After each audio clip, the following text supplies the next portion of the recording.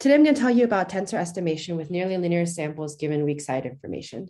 This is joint work with Shumei Shi, who is a PhD student at Cornell.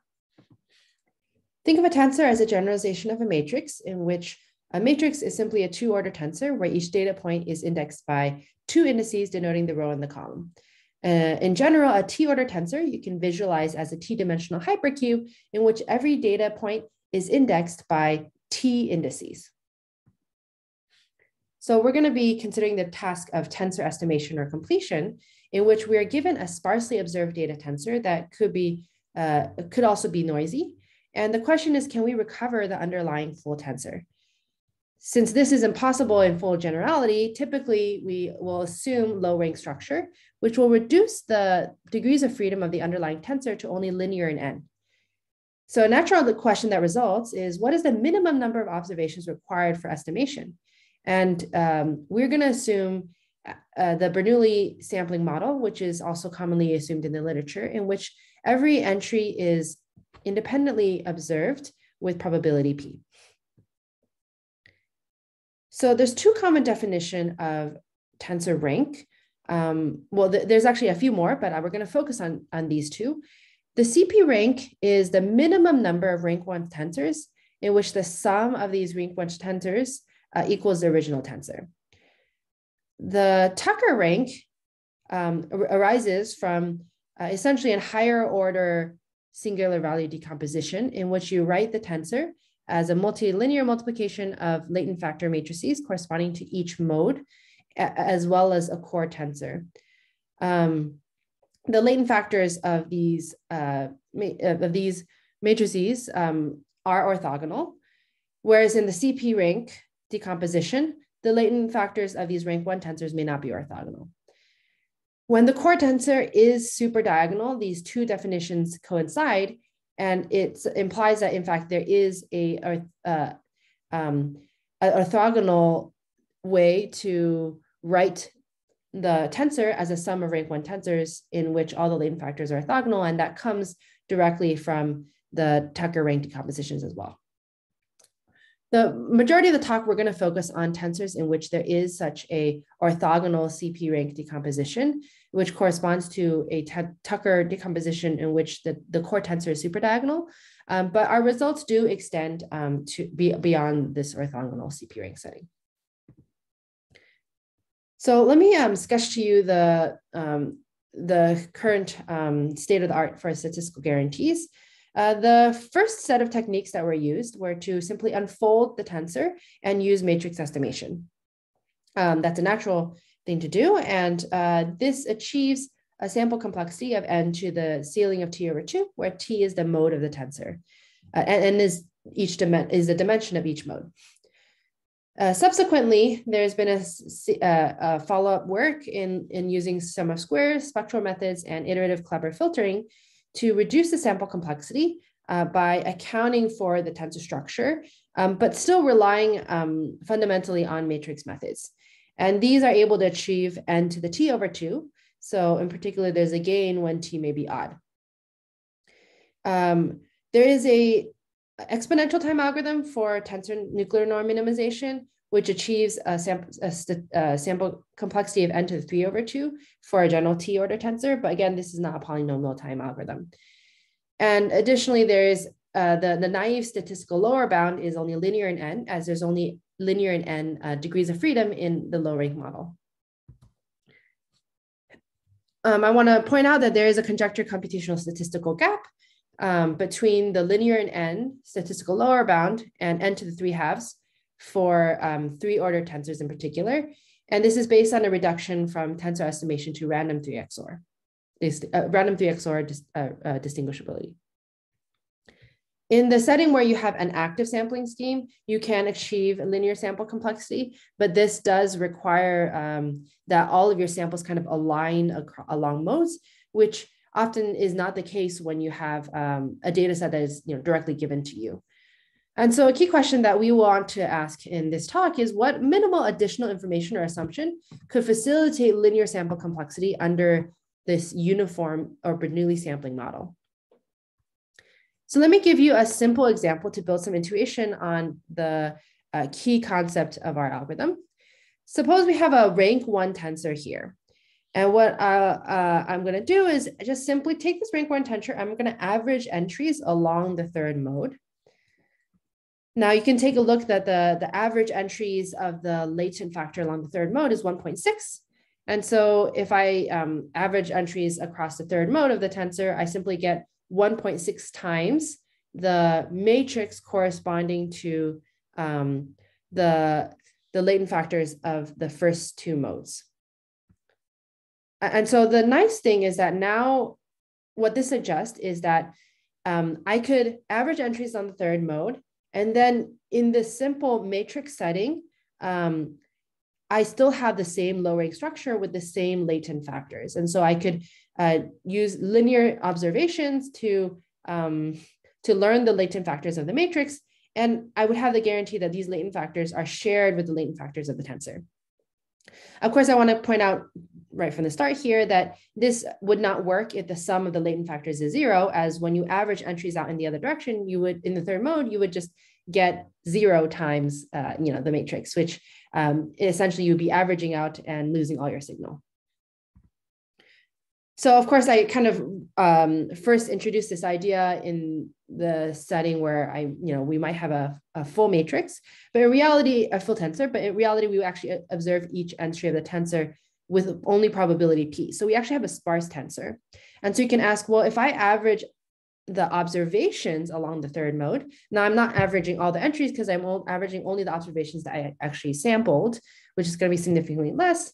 What I get is that on the right-hand side, the corresponding matrix will have a non-zero entry with probability P tilde, where P tilde is equal to the probability that at least one of the entries along the third mode is observed, which is going to be 1 minus P to the, here I have a size 5 dimension, but in general, it'd be 1 minus P to the n.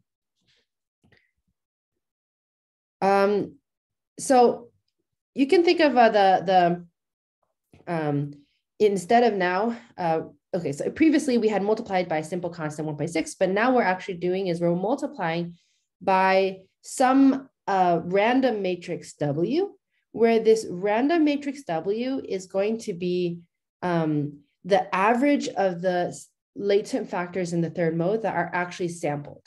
So in particular here, you can see the entries of WAB is going to be, if I fix A and B as the coordinates of the first two modes of the tensor, and I vary the coordinate of the third mode of the tensor I along the third mode, which has 5 entries, I'm taking the average of the observed values. So omega here is my sample set of this value of the latent factor here. So UI here is the value of the third latent factor.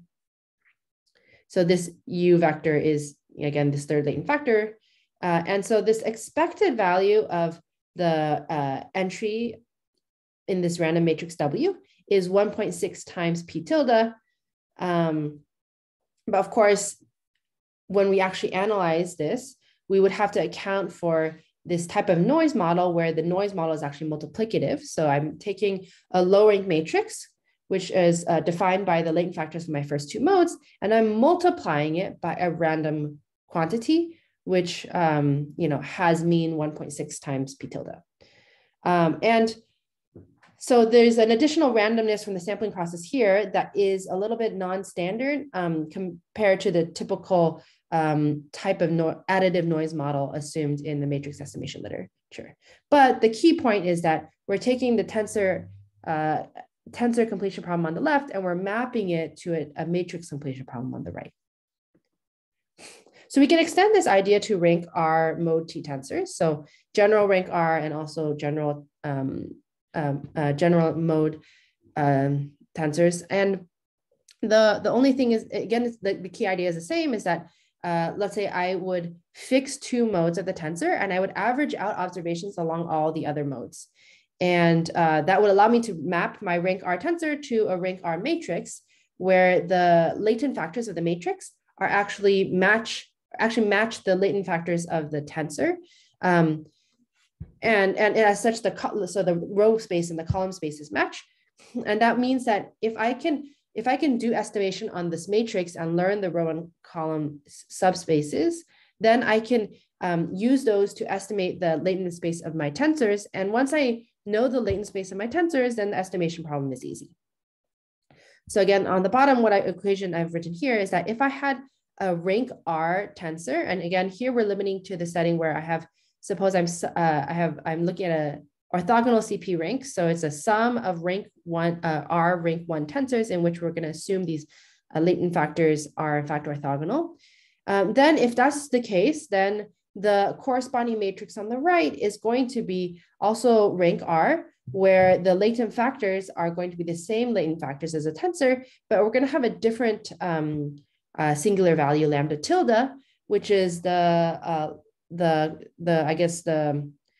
singular value from the tensor on the left, multiplied by the average of the value of the latent factor along the third mode, because that's what we're averaging over. Of course, if we had a general T tensor, a mode T tensor, then you would average along all of the T minus two other modes. And so the key condition we would need is that this lambda tilde can't be too close to zero, right? So if lambda tilde is too close to zero, this matrix is ill-conditioned and then would be very difficult to recover from noisy samples. And so the key condition is going to be that we want the average of these latent factors along the other modes to not be too close to zero. So let me take a quick pause here and step back a moment. So the key idea was very simple. We took a tensor. We actually, instead of unfolding it in the typical way that is often used, we instead are actually kind of collapsing the tensor to a matrix, to a much smaller matrix. And we kind of we argue that this kind of seems reasonable under this condition that the average of latent factors cannot be too close to zero. However, I haven't mentioned anything about side information yet, and that's something that I kind of promised in the beginning. So you can ask yourself, well, what happens if the average of the latent factors actually is close to zero? Well, you can think of an extension of this idea to a setting with side information where you imagine the side information actually gives you a weight vector W. And now, so the side information is this weight vector W. And now the algorithm instead just weights the observation in all the other modes according to this weight vector W.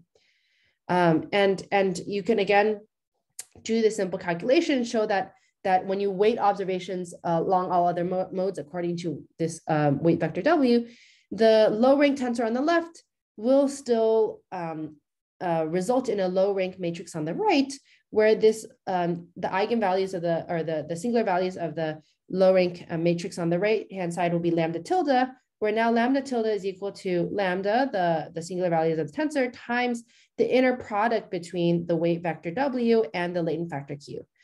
And the key condition now becomes that I want this weight vector to be one such that the inner product between the weight vector and this latent factor Q has to be bounded away from zero. So again, the generalization to kind of summarize is that, we don't have to take a simple average, we can take a weighted average.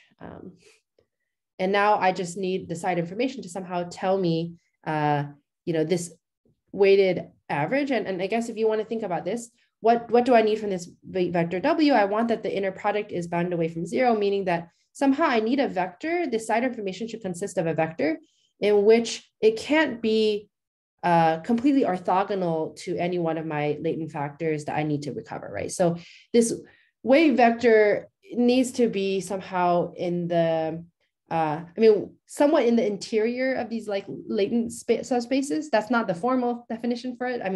But really you don't want your latent factor to be orthogonal to any of these latent factors, because any latent factor that's orthogonal to, once you weight the observations along the other mode and you kind of collapse the other mode, you end up losing that component of the signal. So let me summarize the kind of meta algorithm, which is given an observation tensor, and the weight vectors, W, where you're given a weight vector for every mode of the tensor. We construct the matrix for a particular pair of modes. So think of Y and Z are a pair of modes. And the way you construct this matrix, again, is in the same way that we described earlier, where we simply collapse the tensor along all other modes by summing out. So here we're summing out along all the, so this matrix, the entry A, B of this matrix corresponds to summing out over all the entries that are observed, that are fixed, where you're fixing the coordinate in mode Y to A and the coordinate at mode Z to B. And you're summing out the observation itself times this product of these weight vectors evaluated at that coordinate, and the product is over all the other modes. So if I have like a 4-mode tensor, then when I am summing out over all the other 2 modes, for every entry, I multiply it by the weight vector corresponding to mode 3 and the entry in the weight vector corresponding to mode 3 and the entry in the weight vector corresponding to mode 4. And then we just, I guess we normalize it by the number of entries that you're summing over. Now, once you construct this matrix, you apply matrix estimation on the matrix to compute M hat and approximate the latent factors of the tensor from the latent factors of the M hat. And finally, given the estimated latent factors of the tensor, then constructing the estimate of the tensor is fairly straightforward. We have 3 variants of the algorithm. So unfortunately, I don't have too much time here to unfold them for you, but they're using very standard tools. So the first variant uses alternating least squares for the matrix estimation component, and then uses least squares minimization for the tensor estimation part, where again, the least squares minimization is easy now because we're given the latent factors that are estimated from the matrix estimation part of it. So we do alternating squares to construct a matrix, estimate the latent factors, take the latent factors and plug that into the tensor least squares minimization. Another variant uses a different approach for the matrix estimation part, using iterative collaborative filtering on the matrix to compute distance matrices, which are estimating pairwise distances of coordinates in either the rows or the columns. And it does this by taking the matrix, constructing a graph, and comparing statistics computed over local neighborhoods. Again, this is also an existing method, that has been introduced in matrix completion. And then given these distance matrices, you can compute a nearest neighbor averaging to compute the tensor. The third approach is to, again, use this iterative collaborative filtering to construct the distance matrices, but factor the distance matrices to construct the latent factors, and then corresponding plug these latent factors in to compute the least squares minimization for the tensor. So again, you can think, there's this meta algorithm though, where you can plug in really any matrix estimation algorithm in the middle. We look at these 3 variants in our experiments, and our proof is going to be on variant 2, just simply because the analysis on the iterative collaborative filtering method is more flexible to different types of noise distributions, that only requires bounded noise. And so it allows us to deal with this type of multiplicative noise that arises from the collapsing the tensor. So, and the key assumptions we need on the sample side information are of either 2 potential types. So first of all, the first type of condition is actually not a side information condition, but saying that if the sum of your latent factors are bounded away from 0 and incoherent, so that the sampling is kind of gives you nice concentration, then computing a simple average is sufficient, and you don't even need any side information. Alternately, if the latent factors may not be bounded away from 0, the sum may not be bounded away from 0, then we will require that there's side information given in the form of weight vectors 1 for each mode. And we're going to construct matrices from the tensor by weighting the observation across all modes according to these weight vectors. And the key constraint on this weight vectors, this side information that's provided, is that the inner product between the weight vector and the latent factors has to be bounded away from 0. So again, this allows us to show that if you have a low rank tensor, you get a low rank matrix with the same latent factors, where the singular values of the corresponding matrix have to do with these inner products. And that's why we need these inner products to be bounded away from 0 to make sure the matrix is well conditioned. And we can extend this idea a little bit beyond orthogonal CP rank as well. But again, you can imagine that the main thing is that the main property we need is that when you collapse the tensor into a matrix, that you preserve all components of the signals from the latent factor matrices, and that the corresponding matrix is not ill-conditioned. I want to make a quick comment in relation to previous work, in that previous work does assume knowledge of well, there's previous work in tensor estimation that try to look at site information, and all of them either assume knowledge of the full latent subspaces, which is obviously very much more restrictive than our condition of needing a single weight vector. So these set of works assumes full knowledge of the latent subspace. And the second type of assumption is a site information assumption is to assume that there's similarity or kernel matrices that are known for, again, every mode of the tensor. Both of these types of assumptions are way stronger than the type of site information that we require.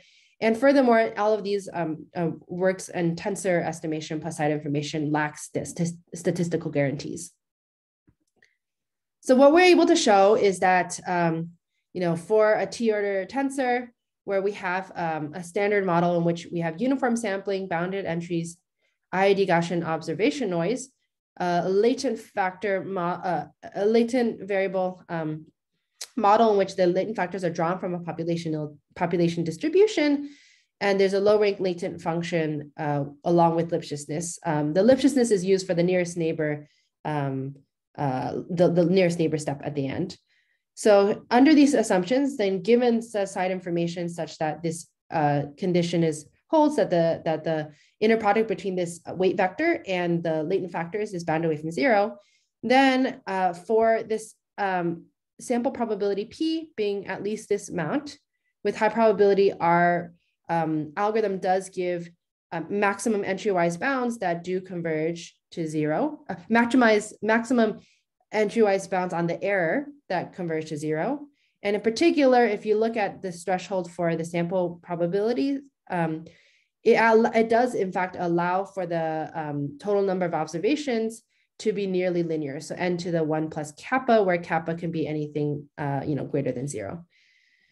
So indeed, this achieves our goal of getting linear sample complexity. The last thing I want to comment is that we did run experiments and we benchmark our three variants of our algorithm against a few existing state-of-the-art algorithms in the literature. And we benchmarked it on 4 different scenarios: a synthetic data, MRI data, traffic data, and a 3XOR, random 3XOR. In all of these experiments, we did not use any site information. So, but we just simply used a uniform weight vector and did the simple average across the other modes. And we evaluate the performance on the normalized mean squared error. So the first setting is a synthetic one in which we have Gaussian sampled latent factor matrices. And our algorithms are the green one, the orange line, and the blue line. And you can see that when the sampling probability is small, so in the very sparse setting, indeed, our algorithms actually do better than the others. And the red line here is the naive average of all entries. So you can see at some low sampling probability, we do hit this threshold that none of these algorithms can do better than just a naive average. But again, our methods do better than the benchmark existing works. The next data set is an MRI data set. And then you can see our algorithms, the green, blue, and orange, also do well, especially in the low sample, well, actually across this, the depicted range, but this is, we kind of zoomed into a sparse sampling setting. The traffic data here is a little bit not as clear, but you can see that for low sampling probabilities, our algorithms indeed do well. Particularly the least squares minimization algorithm, the algorithms that use least squares minimization for the tensor estimates does slightly better than the nearest neighbor variant. Finally, we also want to benchmark on something that should break our algorithm. So we did a 3XOR. And so here, the latent vectors are sampled from Rademacher random variables. So in particular, if you average along the latent vector, you get 0. So as we expect, our algorithm completely doesn't do well. It does worse than the naive average. But this is kind of a good check of our intuition that indeed the algorithm does break down when there is such perfect amount of symmetry in this tensor. So because the latent factors are, each coordinate is sampled from a raw macro random variable, there's really no good way to construct a weight vector for this 3 XOR data set, which supports I guess the conjecture that random 3 XOR is a difficult problem. All right, so in conclusion, we are able to show that we can recover tensor with linear samples if there's enough asymmetry in the tensor and if the mean of the latent factor is bounded away from 0. Or if that's not true, then we can also recover the tensor with nearly linear samples if we're instead given side information in the form of a weight vector that satisfies this weak condition that the inner product with the latent factor should be bounded away from 0. So the methods and analysis do follow very simply from matrix estimation, as long as we can handle these general multiplicative style noise models. And empirically, it does seem that the side information may actually not be necessary, since we see from the real MRI and traffic data sets that taking the simple average along the other modes was sufficient. All right, thanks. I'm happy to take questions.